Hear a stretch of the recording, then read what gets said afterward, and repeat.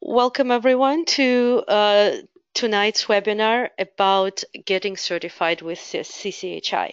My name is Natalia Mitareva. I'm the Executive Director of CCHI, and I was really honored to have been with CCHI from the very beginning as a volunteer commissioner, later chair, and now the full-time staff person. And the purpose of today's webinar is to discuss the value of certification for healthcare interpreters and the logistics. Who is eligible? How do you prove that you're eligible? How do you apply to sit for the exams? Uh, Today, we will not be talking about how to prepare for the exams. I want you to be clear about that. That would be a topic of the next webinar. Today, we're talking about the steps. First step, making a decision. Why should a person who is working in healthcare as an interpreter want to be certified? First, a few words about the Certification Commission for Healthcare Interpreters. We are a national, valid, credible, and vendor-neutral nonprofit organization which is incorporated as a 501c6 corporation. We are governed by a volunteer board of commissioners who are elected for 3-year terms, and they can serve only up to 2 times on the term, and then they'll have to step down. The commissioners represent different stakeholder groups within our industry and the profession. And that's really an important distinction because they do not represent an organization with which they are affiliated or with their employer. They represent their professional expertise in the field and the stakeholder groups such as being an interpreter educator, practicing interpreter, certificate by CCHI, a manager or a member of a language company, or a member of an association of interpreters at different levels. One of the important parts of our mission is to make sure that our certification programs and exams are valid and credible. And these two concepts are important and have been important to us from the very beginning. And when we formed CCHI in 2009, we made sure that we will build the program in order to meet the accreditation requirements of a third party, a neutral body that looks at certification programs of all professions, and that is the National Commission for Certifying Agencies, the NCCA, that is a division of Institute for Credentialing Excellence. Like within our profession, right, we all know that there are a couple of associations or groups that represent the interest of the public and the profession, and among them, for example, is NCIHC, National Council on Interpreting in Healthcare. The same thing for certification or credentialing organizations. NCCA serves as that neutral body that looks at different programs and evaluates their validity. An important concept for CCHI has also been neutrality in terms of choosing vendors for the exams. We own our own exams. We make all decisions based on the good for the profession and for the public when we choose different vendors for different aspects of our programs. And we don't have any undue influence from any specific group. We're very proud that both of our certifications are accredited by NCCA because that accreditation to us, like certification to you, represents the mark of excellence. It validated that our program met the specific requirements that are best practices for development, administration, or maintenance of a certification program within the credentialing industry. And when I say certification program, I mean not just an exam, because the whole process is evaluated through accreditation. The eligibility criteria that I will talk about in a minute, the content of the exam, how the exam is constructed, how the the testing is done, what are the renewal requirements, and overall policies that govern candidates and certificates from the very beginning and throughout the career of them as certified interpreters. So we're very pleased that we met all these criteria. We also, through this accreditation, are recognized as an independent and reliable certifying body, because only organizations that demonstrate full autonomy and independence of any undue influence get accredited by NCCA. And last but not least, the accreditation means for us that we represent a stable organization and a stable certification program, because NCCA accredits organizations, and I'm saying specifically here organizations, because they review not just exams, not just programs, but the whole organizations to make sure that they have the capacity to effectively administer certification in a very transparent manner and in the best interest of the general public. And the general public includes not just interpreters, not just educators or employers of interpreters. It includes recipients of our services, which are doctors or medical professionals and patients, and the whole public at large. All the democratic institutions that this country is built on are reflected in the process through which we go voluntarily accrediting our certification programs. So a little bit of history, and I used to say, remember how in 2004 the first National Code of Ethics, or the National Code of Ethics, was created by NCHC, and now I realize that it's 14 years later, and some of you on this call probably don't remember that and actually studied that in the textbooks, but that year became the benchmark or the milestone for our profession, because that would differentiate us healthcare interpreters from interpreters of other kinds. In other words, court interpreters or conference interpreters, interpreters in education and other community settings, because the Code of Ethics defines specific parameters that apply only to us. That would put us on the map of the interpreting industry at large and made us very specific. And in 2009, the Certification Commission for Healthcare Interpreters was formed.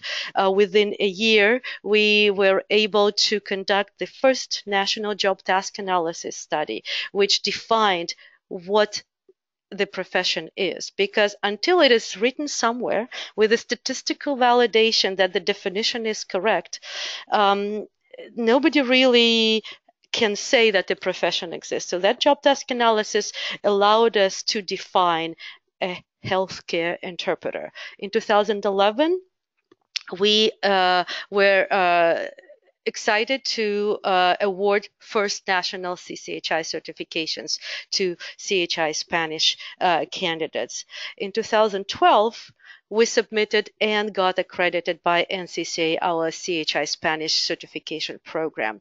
We started with that program because obviously, the majority of interpreters practicing in the field in the United States are Spanish interpreters, and we wanted to reach to meet the need of the majority of the interpreters first. We were very proud to be the first one in the industry to get that certification and accreditation, and we continued understanding that the profession is only as healthy as the training leading towards it. And so in 2013, we founded continuing education accreditation program to make sure that we accredit trainings that our already certified interpreters can rely on to develop their knowledge and skills throughout their career.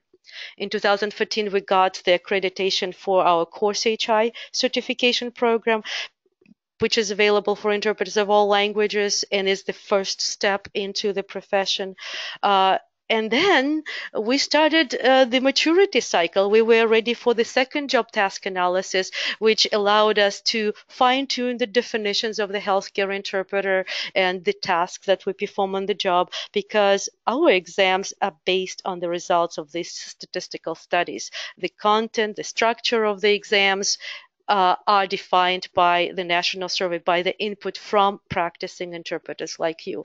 And the second step in our maturity was the fact that last year we got reaccredited through NCCA for our CHI Spanish certification program.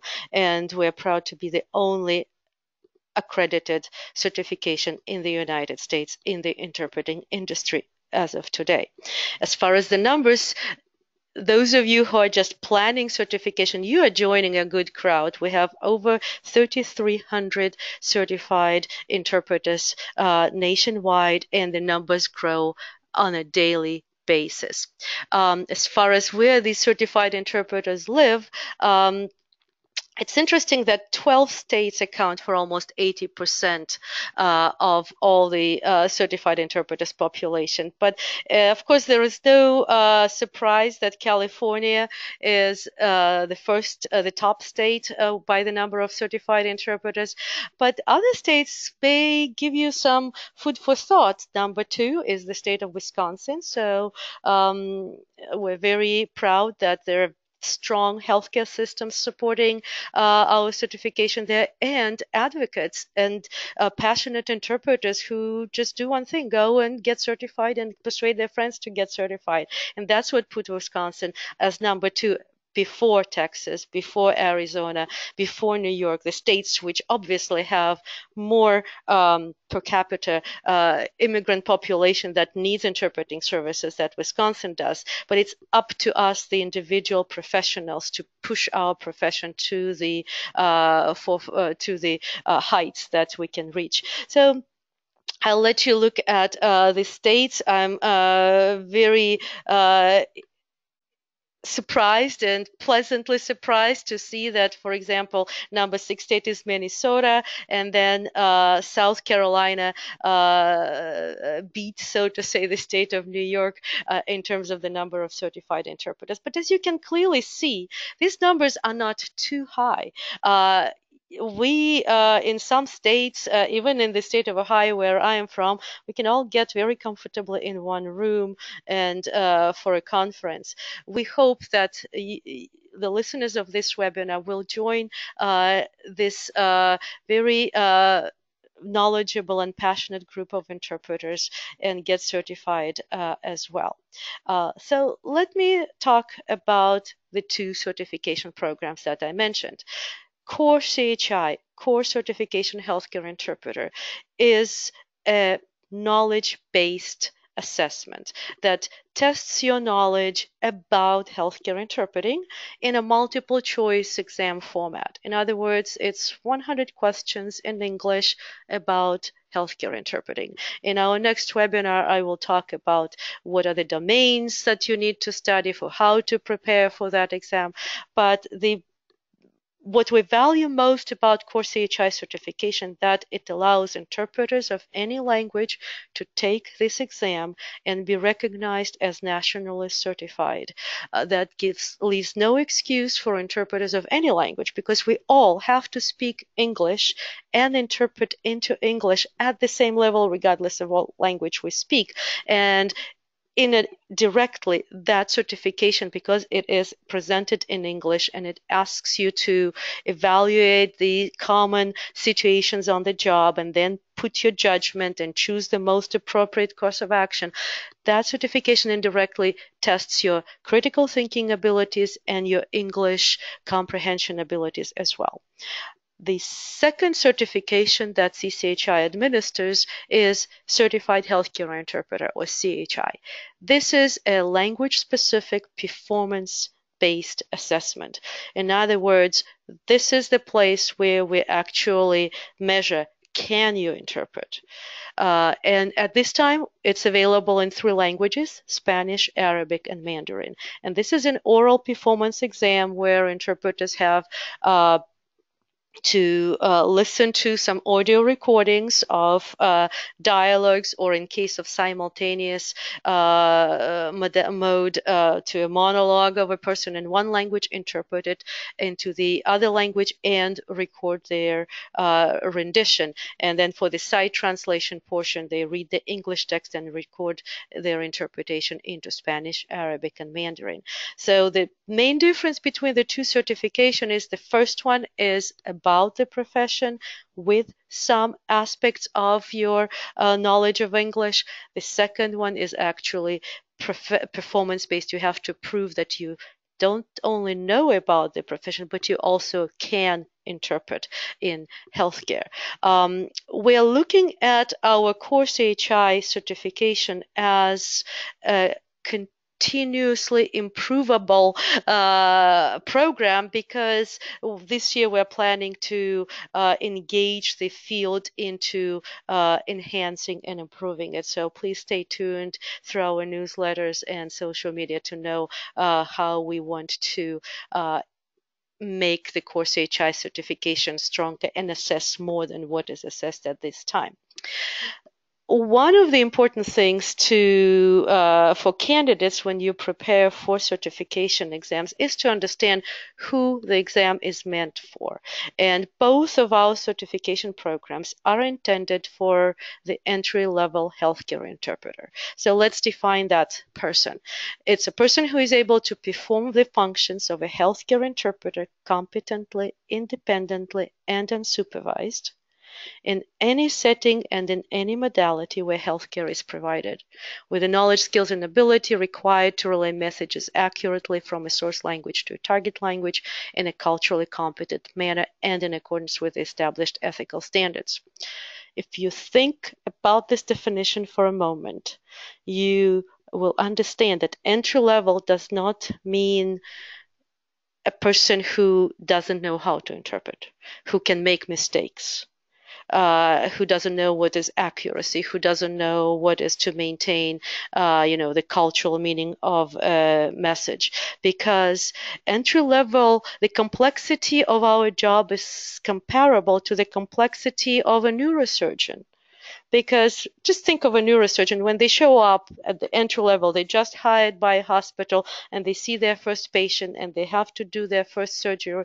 They should be able to, make the cuts appropriately, fix whatever is wrong with us, either cut it out or zip it, and then sew things up, and hopefully the patient should survive and then live a healthier life than before, right? That's what neurosurgeon does.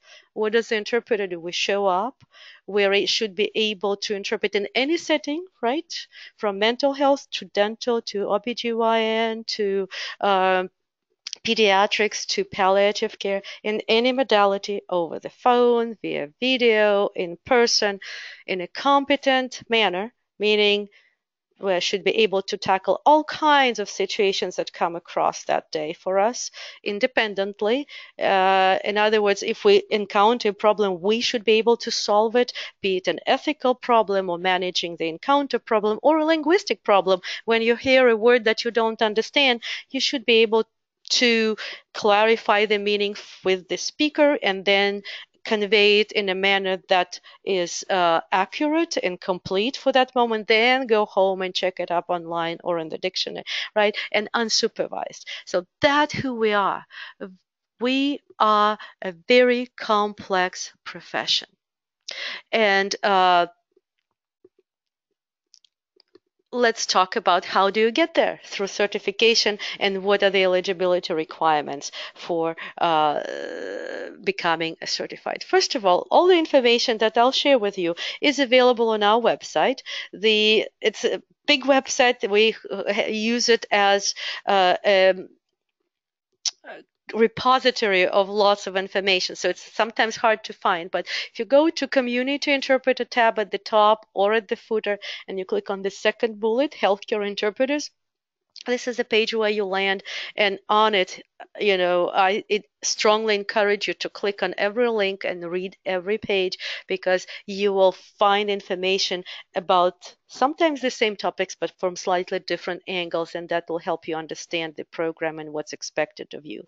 But one of the main books for you, your go-to book, is called Candidates Examination Handbook. It's available, the first bullet on the page I just showed, and we update it constantly because profession changes, policies get improved. And so right now what you see is the October 2017 version, and I know we will have soon either April or May version of the book on our website too. So read that book carefully. It has all the policies. It has the description of the exam content. It has also the weights, in other words, how important each part of the exam is. And I'm saying the exam, but it's both exams, CoreCHI and CHI exams, and also has different policies and free sample questions for the CoreCHI exam. So that's a very important book. It's PDF, download it and refer to it. And let's talk about eligibility criteria. That's the first thing that you ask yourself, are you ready to become certified? The first is age requirement. You need to be at least 18 years of age. And that comes from the best practice in our field that interpreters should not be children. Because the level of sophistication of our thinking processes and ethical decisions that we have to make are beyond abilities of children younger than 18 years of age. Plus, there are very strong state by state regulations that require that individuals working in healthcare and coming in contact in treating other people should be at least 18 years of age. So that's very easy. No detail needed here. The second requirement is education, or general education requirement. We intentionally keep it inclusive, allowing as many bilingual practicing interpreters to enter the certification field as possible, because we recognize we have from so many different backgrounds that not all of us have the opportunity to go and complete education beyond high school when we're already ready to practice as healthcare interpreters. However, we recognize that high school level of education is the absolute minimum. And that's the requirement that we have. It could be equivalent from any country, not necessarily from the United States. And then the training requirement, again, allows us to be as inclusive and as fair to interpreters of all languages as possible. That's why our training requirement, in other words, professional training requirement, is 40 hours of healthcare interpreter training. It could be through an academic or a non-academic program. And I tried to play with font here, so I highlighted, and I italicized healthcare, because part of our job is to know healthcare, right? So these 40 hours need to relate to healthcare. And the other part that's important of our job is interpreter. And for that reason, it's important that if you are, let's say, coming from the court interpreting field, that you really obtain some training in healthcare settings. If you're coming from a healthcare field, in other words, you were maybe a nurse or a other medical professional in before you came to the United States, then you need to hone on your interpreting skill and your linguistic skills. And I'll talk about these, what we accept as healthcare interpreter trainings in a second. And then language proficiency requirement. Obviously, interpreter can only exist if they speak two languages. As I said, the CoreCHI certification is for interpreter for any language, including sign language. And in this case, I mean American Sign Language. The language proficiency needs to be proven for both elements of the interpreting encounter, right? So for English and the language of service, we have on that page that I pointed out to you in the beginning, these criteria are listed, and you can click there on the eligibility link to read in detail about each one of them. So let me say a few words about what we accept as proof of education requirement. It seems like a very simple thing, right? You have high school and you upload high school diploma, but it's only works if you have it, right? If you don't have it, if you're already my age and you start thinking, oh, where is my high school diploma? And I am from Russia, so for me to go back to Russia to get it would be a hardship. So in addition to high school diploma, we also accept GED certificates, college enrollment document, because in pretty much across the world, if you're enrolled in college, you need to prove that you completed high school, right? So it is important if you have the document from, especially from the US college, saying that you were enrolled, even if you didn't finish it, we don't care whether you graduated or not, but if you enrolled it, and this is an official document proving that, that could serve as your proof of meeting the education requirement. College transcripts, obviously, because they will also testify indirectly that you have been accepted to college and then, completed some coursework. Any college degree, bachelor's, master's, PhD. If you don't have high school diploma but have a higher one, we accept that in lieu of high school diploma. And confirmation of a refugee or asylee status, because we understand that refugees do not have the luxury to pack their important documents. They could be destroyed in the during the events that led to them becoming refugees or asylum seekers. So when the United States admits refugees in this country, they receive a refugee document. That document is acceptable in lieu of high school diploma. And the same thing if you got accepted as for asylum hearing. We don't care about your determination. This has nothing to do with immigration status. This is just to be fair to individuals who do not have the ability to provide a piece of paper proving that they completed high school. The caveat here is if your documents are not in the English language, make sure that you upload with your application translations of those documents and a scanned copy of the original document. So then you have to have it. In my case, it would be Russian and English. Both need to be uploaded as one document. Healthcare interpreter training requirement. So we also understand that still not every interpreter has access to a full 40-hour training program.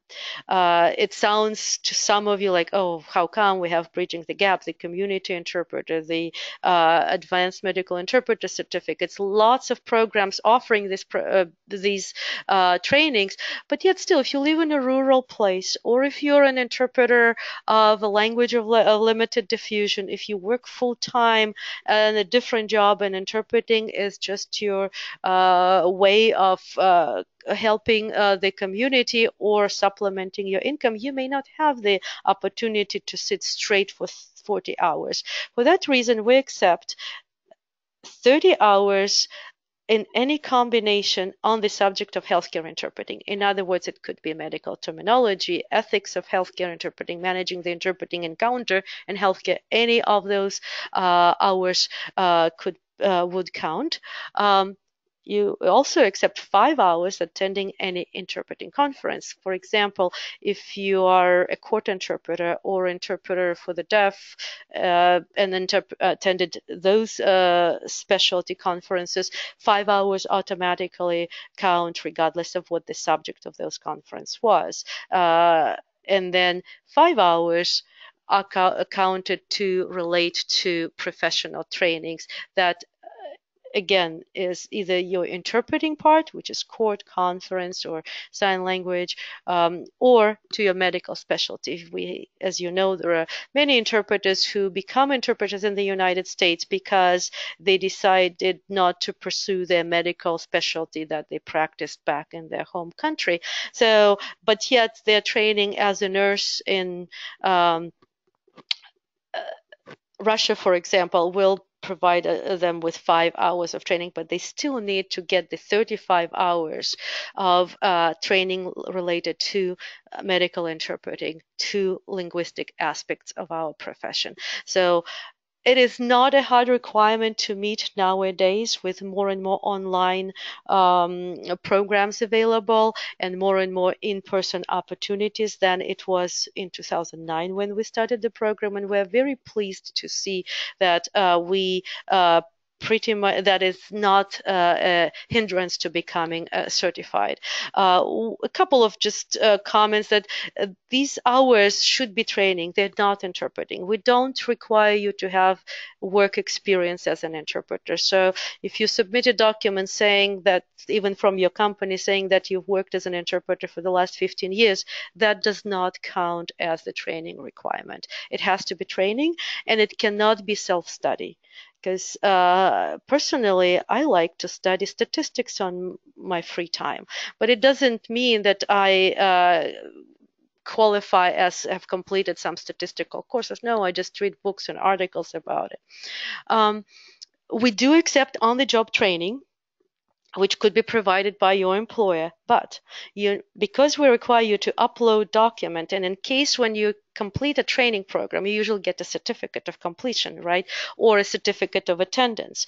With the on-the-job training, what you need to upload is a document on the official letterhead of the company that says that they did that job on-the-job training for you, where it has your name, that organization's contact information that provided the training, the date and specific hours of training. In other words, it could say something like between January 1st and February 14th, we provided on-the-job training, but they have to specify how many hours on what topics. It cannot be just about healthcare interpreting. It should say like January 4th, 1 hour introduction into interpreting role. January 6th, 4 hours healthcare interpret ethics. That's what that document should document to qualify as proof of the on-the-job training in the profession. That is done so that we feel certain we're not just taking your money for the exam, but you are really prepared and you know what to expect on the exam. Language proficiency requirement. Again, we ask you to upload the documentation that evidences that you are proficient in English and the other language, in your primary language of service, language of interpreting. And if, like in my case, there will be 2 pages or 2 documents, one is the Russian document, the other one is its translation into English, you need to provide a scan and upload them as one file. So let's talk about what we accept for English, proof of English proficiency, right? I'm going to give an example of an interpreter for whom English is not a native language, right? So if you have a high school diploma or its equivalent from an English-speaking country, not from the United States, but let's say you were raised in Liberia or in Great Britain, right? High school diploma from those 2 countries, or India, if the instruction was done in English, would be proof of your English proficiency, or a transcript of high school studies. Make sure that on that document there is a country name, because sometimes I know there are some pages where, of the transcripts especially, where there is no country, just the transcript itself. Another example could be any post-secondary education degree where the majority of classes were conducted in English. In other words, you came here with a Russian high school diploma, but then you took the college courses and got a bachelor's from a United States college. that would be, that degree is your proof of English, because obviously you were successful in understanding it since you graduated. Any time spent studying or working in an English-speaking country where you were required on a daily basis to perform tasks at the professional level. For example, if you were hired to teach a course in an English-speaking country, or you were a manager of some business, but the business was conducted in English, that also allows you to prove your proficiency. The easiest ones, those were the hardest ones, right? For us, it's like non-traditional. The easiest one is if you actually passed a language proficiency test from any reputable testing organization. There are many of them. TOEFL will be fine, ACTFL or ILR scale exams, they all will be fine. And there are several others, I'm not going to name them all, but it has to say that you passed the English language proficiency test, and they should specify the level if that's how the testing is done. An easier yet way of prove your English proficiency, and by the same token the proficiency in the other language, is any certification exam in related area. For example, federal court certification exam. If you are federal court certified interpreter, obviously we know you speak English and Spanish. If you passed a state certification exam, court certification exam in other languages, I think they have like about 8 of them. So again, that's your proof of both languages. Other national certification exams by ATA, even though it's translators, but obviously you had to demonstrate your English abilities. BEI, which is a entity for sign language interpreters and interpreters for the deaf in Texas.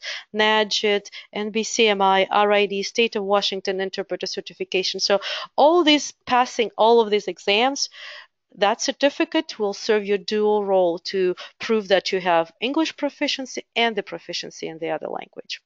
So if you look at the language proficiency for the other language of service, same thing. In my case, Russian high school diploma shows that I am proficient in Russian. Or in my case, I also have master's degree from Russian university that shows my proficiency in Russian. And I taught in Russia, both in high school and in university. That also becomes that, contract that I had with the school could be another document that I can submit. And as I explained, all these certification exams.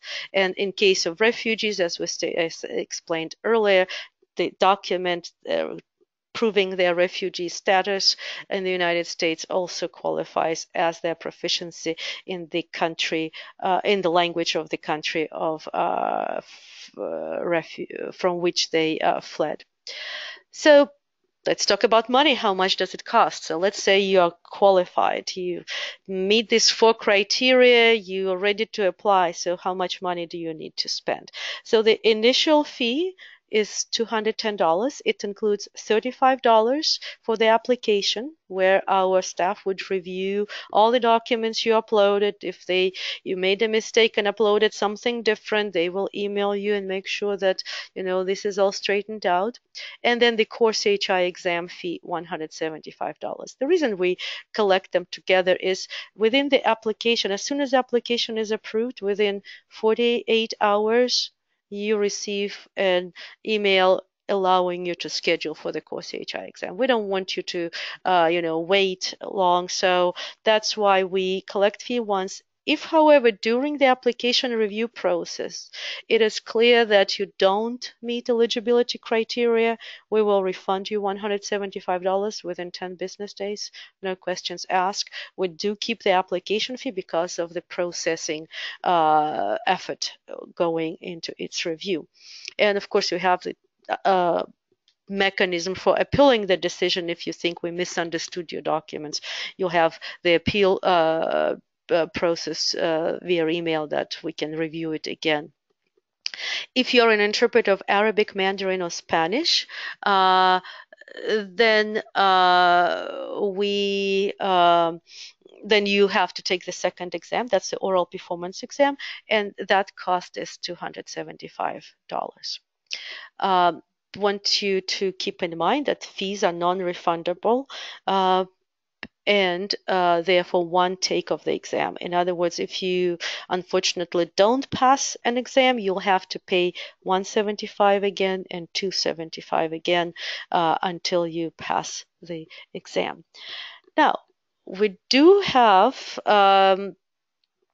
special fees for individuals who already have one certification and want to add CCHI certification, just because they may be practicing translators but also work as healthcare interpreters. That's if they're already certified by ATA, or if they're sign language interpreters who are already certified by BI, RID from previous certification years.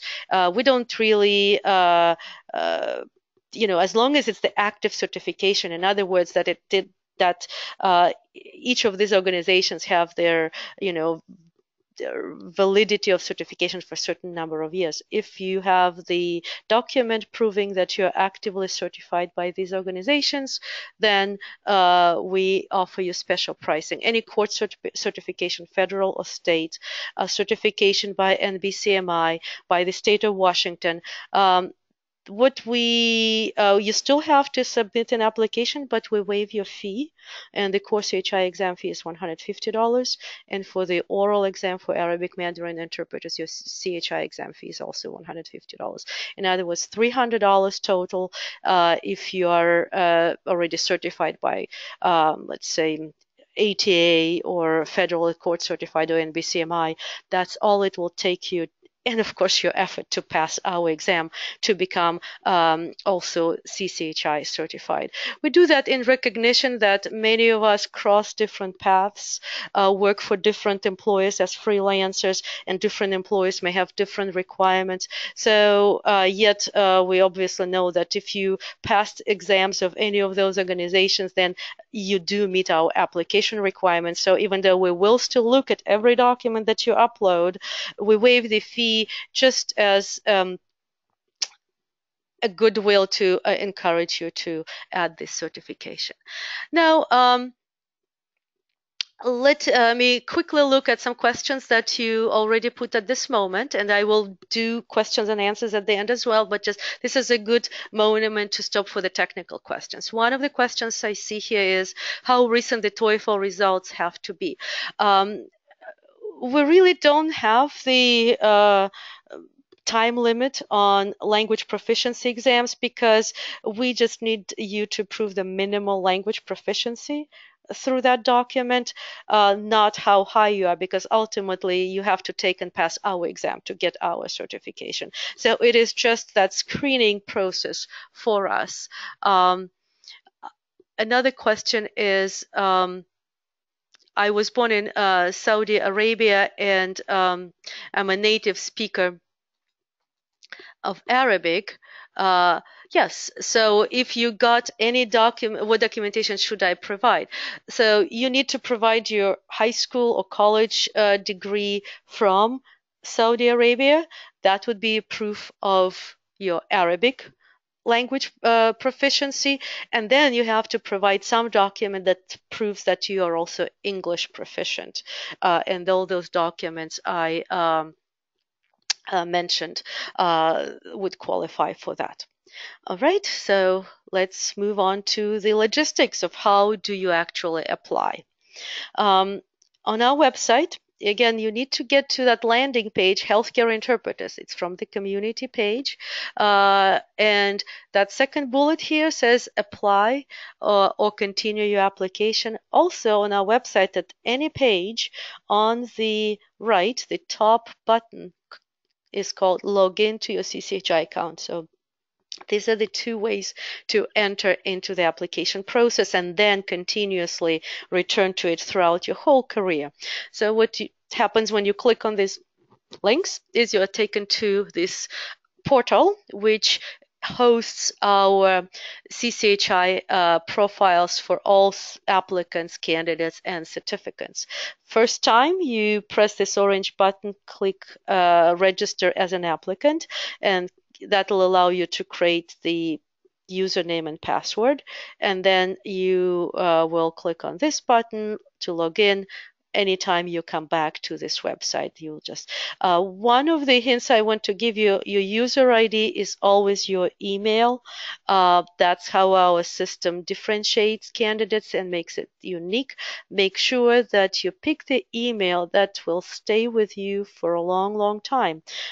We really don't encourage you to use your employer's email address. Try use your own Gmail, Yahoo's, and all other possible emails. But especially be careful with the .edu email addresses, because when you graduate, you may lose access to that email. You can always change it, but it's just easier to have your main personal email address as your user ID for our account.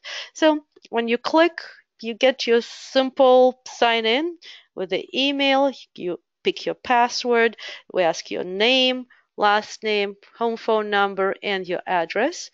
And then you click to save. And as soon as that happens, you get the pop-up. And I strongly encourage you to read what it says. You know, we all have done so many accounts, and sometimes we just like nod our heads and don't even read. But here is the important thing. Please check your email for the confirmation code, because it is a two-step authentication. Just submitting that, clicking that once for security reasons won't create an account for you. So you need to go to your email, and here I'm going back to Yahoo. You will see an email from apply@cchicertification.org. It will say Learning Builder. That's our vendor who does keep our database of applications in a secure and managed location. So when you click on that email, how you can recognize it's not a spam, you see here is the word CCHI, and here is your confirmation code, which you can either click on the link in the email, or you go back and type in and paste that confirmation code into our website pop-up. After that, the process automatically leads you to start the actual profile or account creation. It's not an application yet, it's just your account, because we want to make sure that we get other information that will help us down the road to navigate you through the application process. And some of these fields will pre-populate the application further. So you'll need to select your language. Just for keep in mind that whenever you see that arrow, that means you need to click on it, and there will be a drop-down list. If accidentally you click out and this window closes, or you don't save it and closes, you'll see this. Don't panic. You have your email, you have your name. All you need to do is click this orange button, continue application. Again, a little tip: whenever there is an orange button, that means you need to do something with it, or you can do something with it. So, and as soon as you click that continue application, that screen pops right back where you stopped, or if you didn't save it, it'll be blank again, and you can start with selecting your primary language, doing different things there, putting which who is your employer. That is the birth date to show that you are 18 years of age, right? Your highest level of education. This is an important field, because this is how your name will be listed on the certificate after you pass the certification exams. So if you in a hurry put your name in a short way, but on your official documents it's slightly different, and we immigrants have very interesting naming patterns, so make sure here you put it exactly how you need it. If ever during the process you change your name for any reason, happy or unhappy ones, or just out of desire, you need to send us the document showing your previous name and your new name. You will not be able to change this on your own. We will have to do it for you. That is again one of the security features, so people randomly won't start changing names in our database. Then you click continue. Again, another button, green, is usually a good indication that you are free to go. And that completes your profile, your account. You are taken to the screen to indicate that now you're ready to start your actual application. You click the orange button, begin, and with that, you have the application, which is, if you look at it, it has these 4 eligibility criteria: educational background, healthcare interpreter training, primary language, and statement of understanding. That's where your language proficiency is qualified, and then you submit the application. Whenever the button is gray, that means you didn't do something yet. Another tip here, whenever it is these bars are blue, that means again you didn't finish them. But let's go step by step. So educational background. We give all the instructions that I just told you right here. We give a direct link to Candidate's Handbook if you want to refer to it. So take your time, read it. On average, the application, if you are ready beforehand and have all your files on your computer ready and have read the Candidate's Handbook, it really takes 20 minutes. If you haven't done all that, that could be about 45 minutes to an hour, but it's very simple, even though to explain it takes me a whole hour too. So you start by clicking Add Diploma or Degree. And the first pop-up is you need to choose which degree. Again, whichever one you have the document closely available. This is just to prove that you meet the minimum requirement. We have people who put all the degrees, people who just put one doctoral, people just put high school, whichever you are comfortable with. After you select the type of the degree, we actually asking you for specifics: the name of the schools, the actual, year, the city and state, the country of the school, and again, those are free short answers. You type in whatever the country is called customarily. We don't care about the actual format. You can put USA, you can put United States. We do have human beings reviewing these things. I just want all of you to be comfortable with that. The application is online, but it's human beings who review your applications, and they can ask you questions if they need to. That's why there is this field comment to the applicant. If they review and something doesn't click, like for example, you accidentally put the year of graduation before you were born, right? They will send it back to you via email by typing in here the question they have. And this is an important button which asks you to upload your document proving that educational background. If you've done it right, this is what it will look like. Like here I have just an example high school diploma with my last name. If you realize by the name, oops, instead of diploma, I upload my shopping list, you just click on this icon of a trash can and it'll delete it, and the button upload appears again and you can re-upload it again. So it's all very customizable. And then you click the button to take you to the next step. And as you can see now, this bar, which was blue before, became green, meaning you completed it because you recorded at least one document. You can continue adding your diplomas, bachelor's and master's. It's totally up to you. The next section is healthcare interpreter training.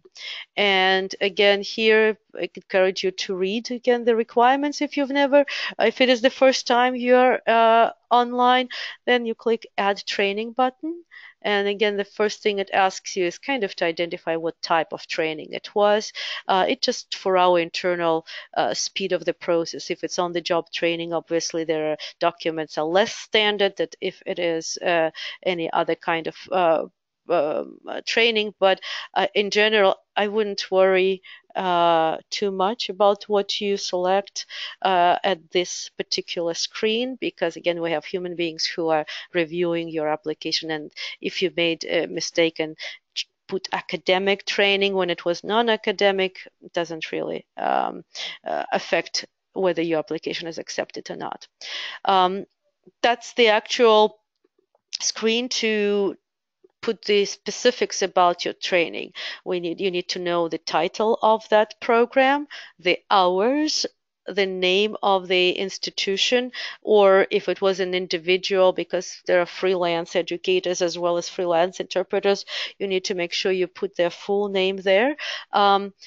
We strongly encourage you to avoid abbreviations, even though it seems like people who graduated like me from Bridging the Gap know what BTG is.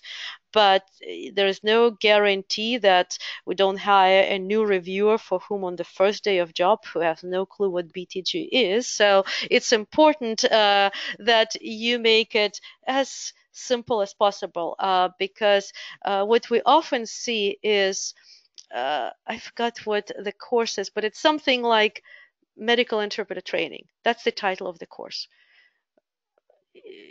I understand that if it is tied into some other details, it's clear, but as such, it's so non-descriptive. For that reason, we do ask you to upload the document that tells you that you actually completed it, but we also ask you, and here is what it will look again like if you uploaded it correctly, to describe. And what we mean by description is the actual topic. Because if your subject of your 40-hour course was like here, I created one, best 40-hour healthcare interpreter training, right?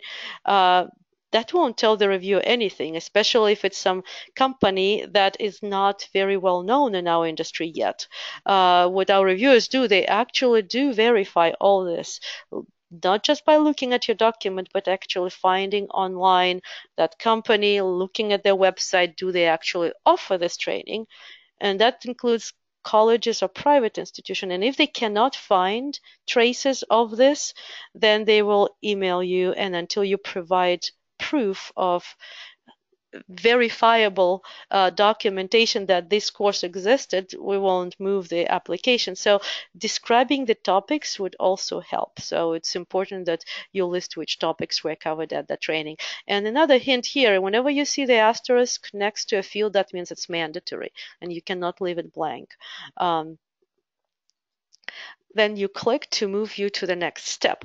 One more tip I wanted to give you: with all these uploaded elements, you have this little icon of gears. If you click on that gear, what happens here is you can either recall this step, and when you click recall, you can edit. For example, you put here 40 hours, but you meant to put 20 hours. You can just recall it and change just that, or you put the date wrong for some reason. So, but or you have the option of deleting that item. If there are no gear next to the entry, that means that only we on our administrative end can make that change, and you have to send us an email. The good thing is there's only one email that covers all applications from initial through renewals. It's apply@cchicertification.org, and I'll give you that email at the end of the presentation too. So now we're moving into primary language. Again, you click the orange button, select language. You have the drop-down list here. I put here, for example, Russian, and then you click again, select language to make the system save it. And then you move on to the statement of understanding. The statement of understanding, the full text of it is available in the handbook, so you can read it at leisure ahead of time. But basically, you still have to affirm that you meet the 4 eligibility criteria by clicking yes, because this section is a legally binding contract between you and CCHI, that you will be playing by our rules and we will be playing by the rules that we are stating in that statement of understanding.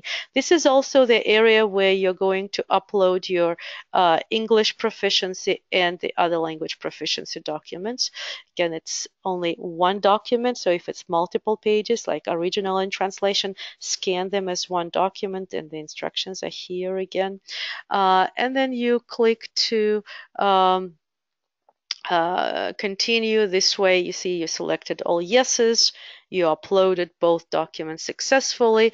This is your last check. If you uploaded the wrong document, you delete it and re-upload it, then you click continue, and you get to the text of that contractual agreement that I just mentioned. There are many interesting things here that you may not think about, among them about ADA accommodation. If you require a special accommodation during your exam, you need to read our policy and submit all the documentation 4 weeks before the exam.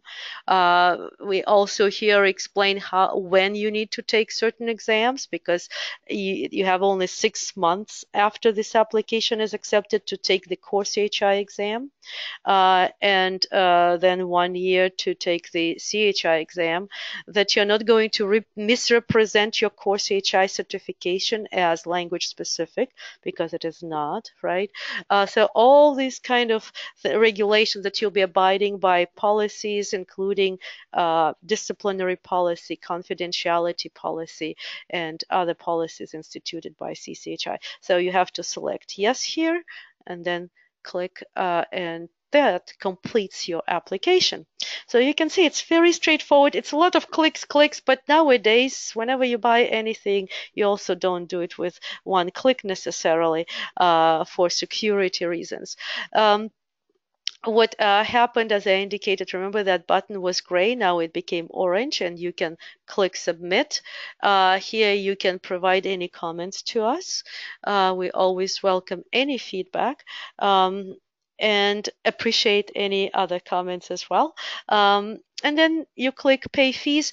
But this is also your spot if you forgot, if you wondered where can you request ADA accommodation. This is your place. If you forget about it, don't worry, just email us and we will, work with you outside of the online module. So we always provide accommodations. We had candidates who had some various kinds of conditions, including low vision and blind individuals who work as remote interpreters. So when you click pay fees, here is the tricky one. What it seems we all tend to do, and I did it myself when I was renewing my certification last time, you kind of start filling out the fields. No, read.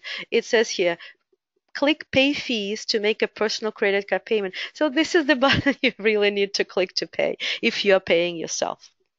And that would take you to the normal screen.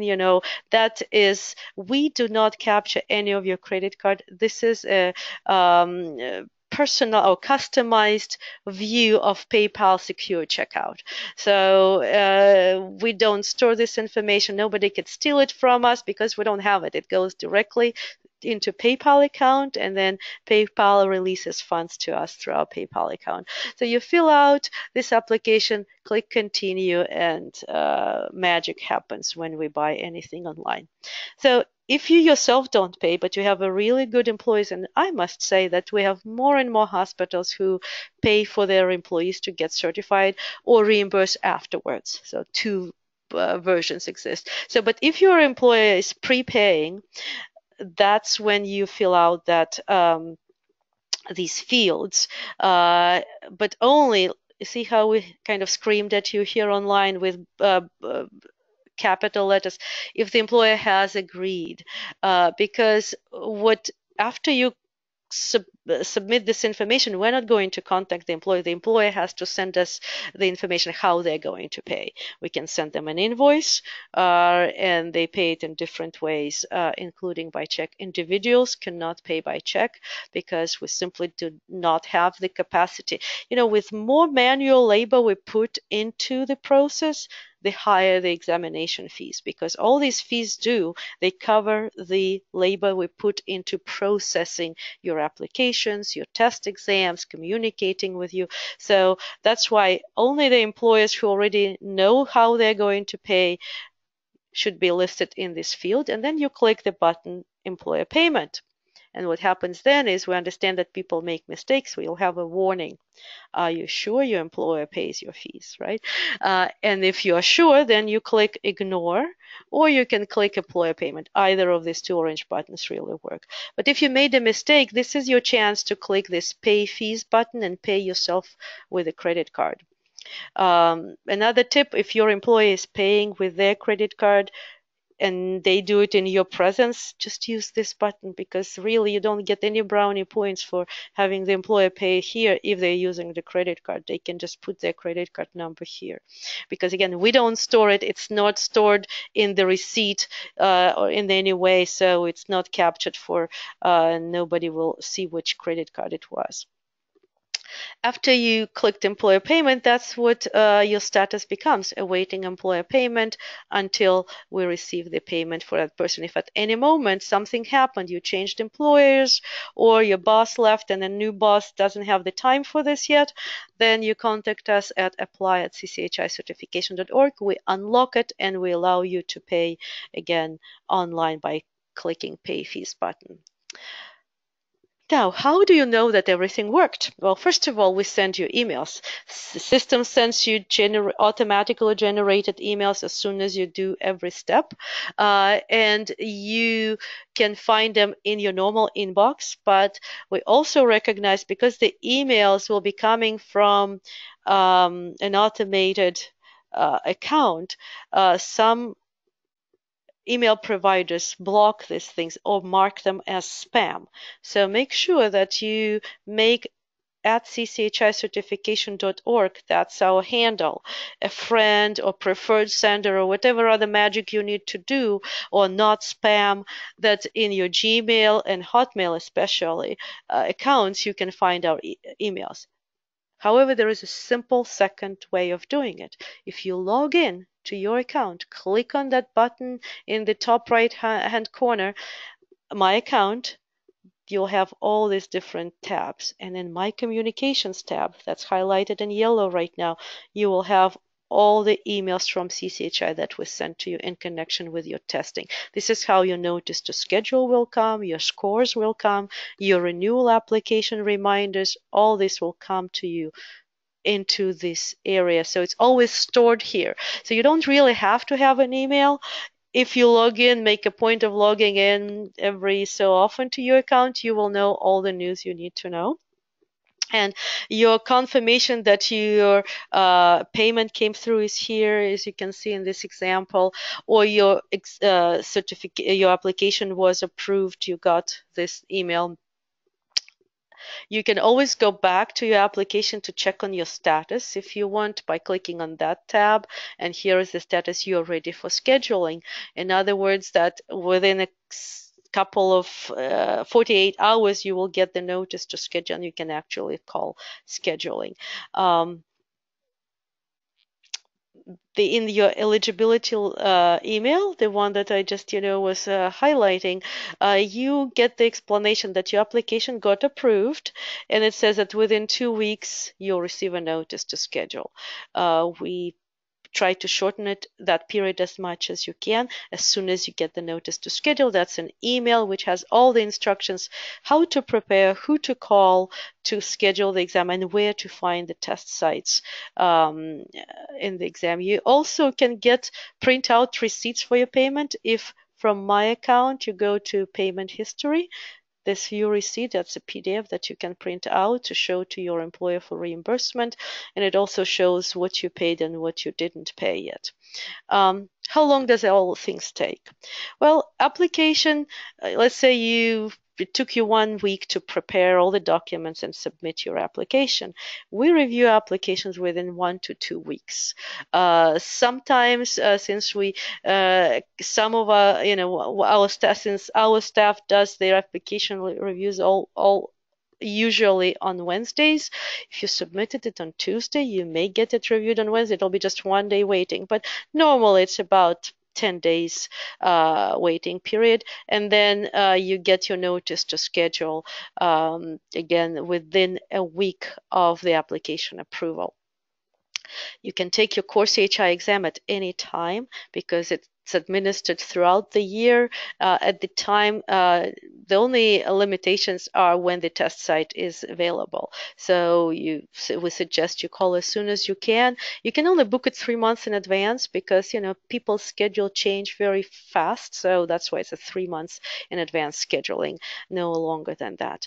And then you receive your scores. The good thing with the CoreCHI exam, because it's multiple choice, you see whether you passed or not right at the test site. The proctor will print out the exam results for you, but then we will send you an official score with the same email. You can log into your account and see if you got it or not, and the certificate as a PDF file. That's all for people who are not Arabic, Mandarin, and Spanish. If you are the interpreter of those three languages, then you move on to the next step of the CHI exam. You need to, at that point, when you got the scores from the CoreCHI exam, to pay for your written exam, get notice to schedule, and schedule your exam. These exams, oral exams, are administered in 4 testing windows every quarter. So it's like mid-January, mid-February, mid-April, mid-May, mid-July, mid-August, mid-October, mid-November. Those are the 3-week windows that you can take these exams. All the dates on our website are available already for this year. And then you receive the scores. It takes us between 6 to 8 weeks to score the oral exams from the last day of the testing window.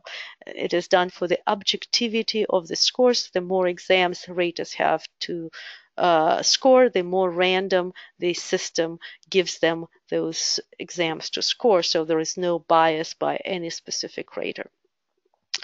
I wanted to point out that when you create your account and when you get certified, it's important that you recognize that we have a public obligation to allow the public to verify your certification, and it also serves as a way for employers to find certified interpreters. So from any page on our website, we have that second button which says find a certified interpreter, and the screen looks the same, right? That's your screen where you log in.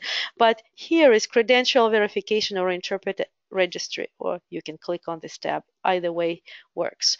And here people can search by state, by status, like CHI, CoreCHI, or candidate. They can search by the language. So I just did a random search by the state of California. And as you can clearly see, out of 4 people, only 1 listed their email. How does this work?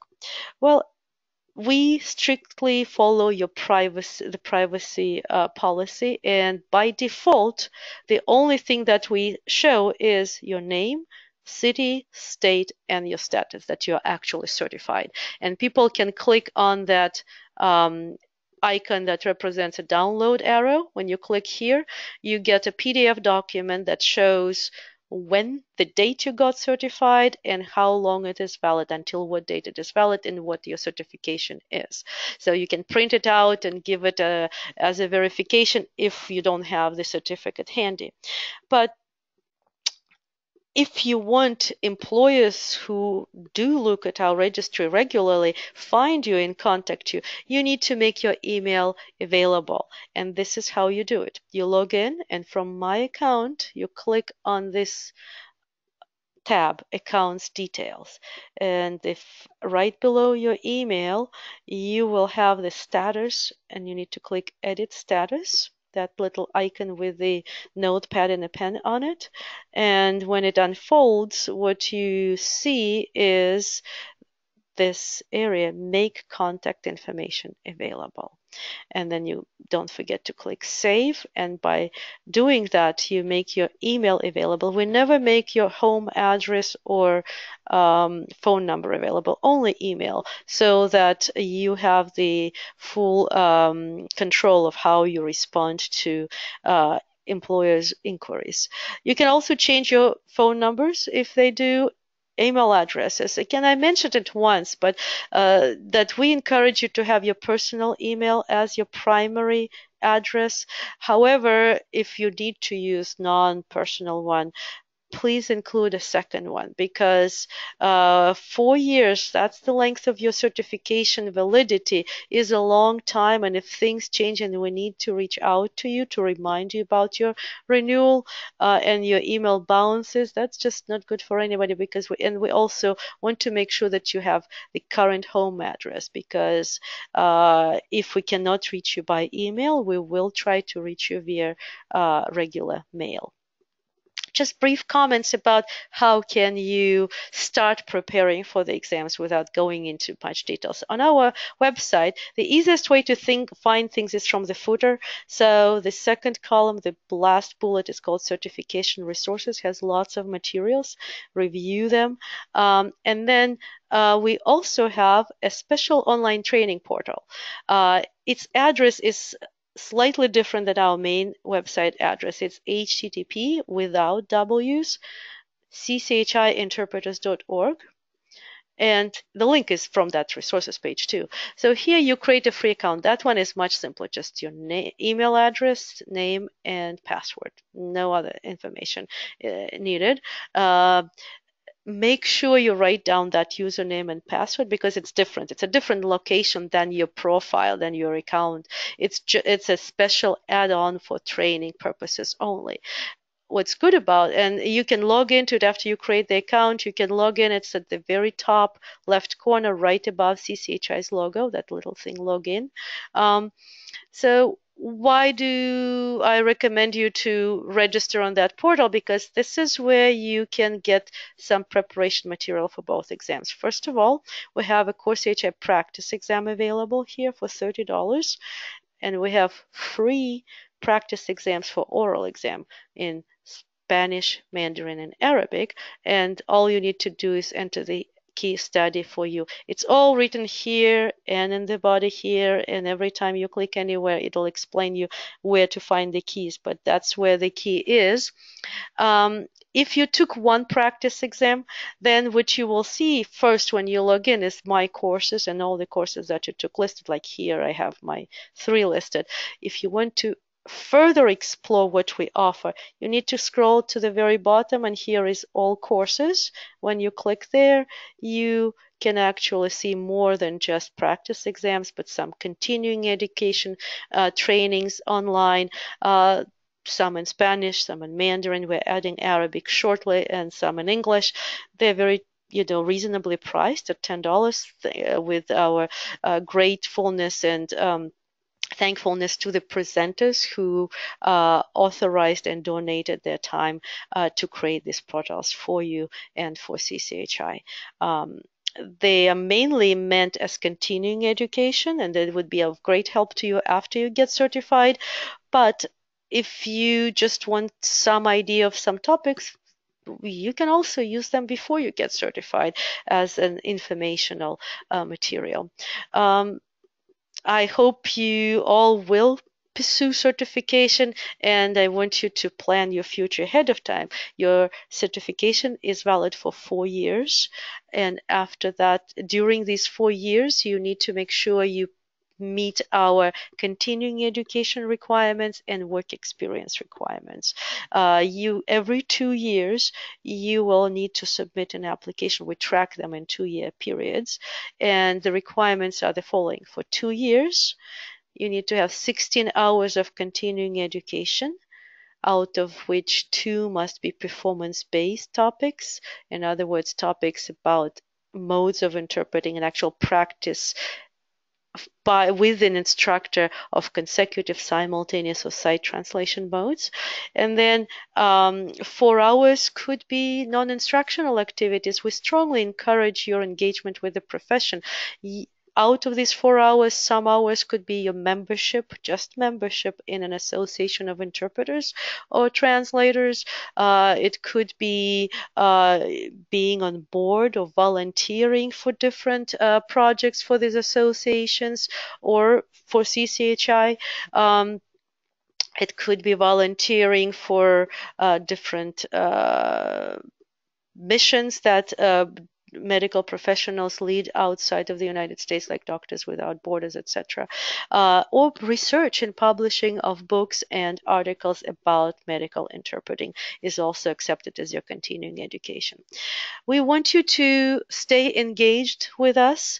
Right now, the way you can do it is either by connecting through our social media, LinkedIn, Facebook, Twitter, and we do have Instagram. Just our handle there is CCHI Certify on Instagram. On either of these links, get news, subscribe, or get involved. You can connect to us. We do have webinars periodical, and the next one upcoming is going to be about how to prepare. How do you know? We usually post them, of course, on the homepage, but then under the Stay Informed tab, Get News, we have that CCHI webinars page, which has recordings and announcement of the future webinars.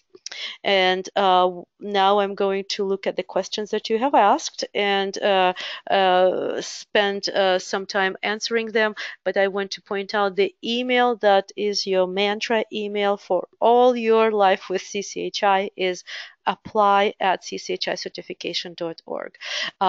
It is reviewed daily in the order of receipt, not priority, but receipt. So first come, first serve, in other words, by our staff, and they usually take between 24 to 72 hours to respond to your emails. With that, let me look at your questions.